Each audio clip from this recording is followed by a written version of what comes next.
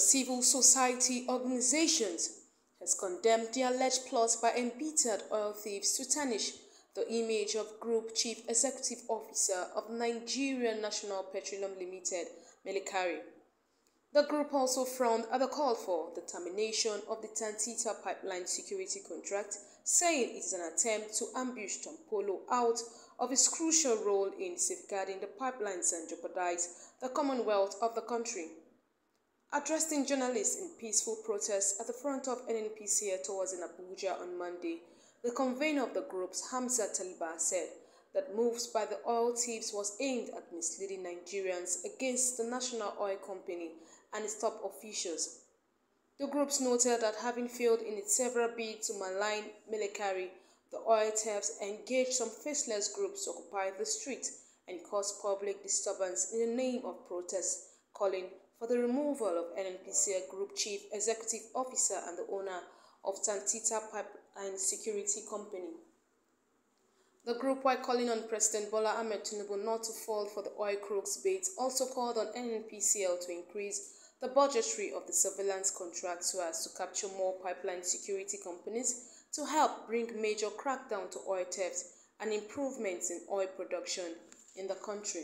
OU is the coalition of 65 civil society groups or organizations, meaningful Nigeria, who are after Nigeria, who are after the prosperity of Nigeria, to come here to counter what some element that we have mentioned earlier to come. Why? Because they have been paid. Nigeria at this time around, we are trying to see how our economy will be growth, how our economy will be equipped. These people, they are technocrats, they are not politicians. If they are politicians, there should be something else, but they are not politicians. They are technocrats trying to do their jobs well done. So it is based on this, after deliberations, debate, antecedent, we come up with this press briefing that we have disengaged.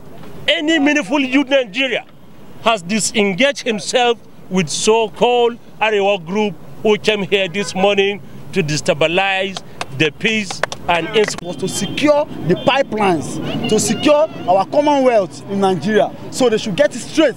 So they should not be against him, they should have reasons to support him. And secondly, we are calling on the NNPC to share this job so that we reach other leaders to increase in the budgetary of this sovereign contract in order to capture other leaders like Ateketom, Tompolo, Asari Dokubo, and all the rest, including people like us. So they should do it and do it well. We are calling on the federal government, we are calling on the NNPC to increase the scope, expand the funds.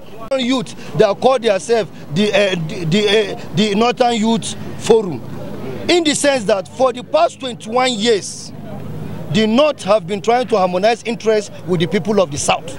Yet you're looking at the critical situation of the Niger Delta area, no good water, bad soil, oil spillage, death here and here, and yet the limitation of funds given to them by the federal government is not called for.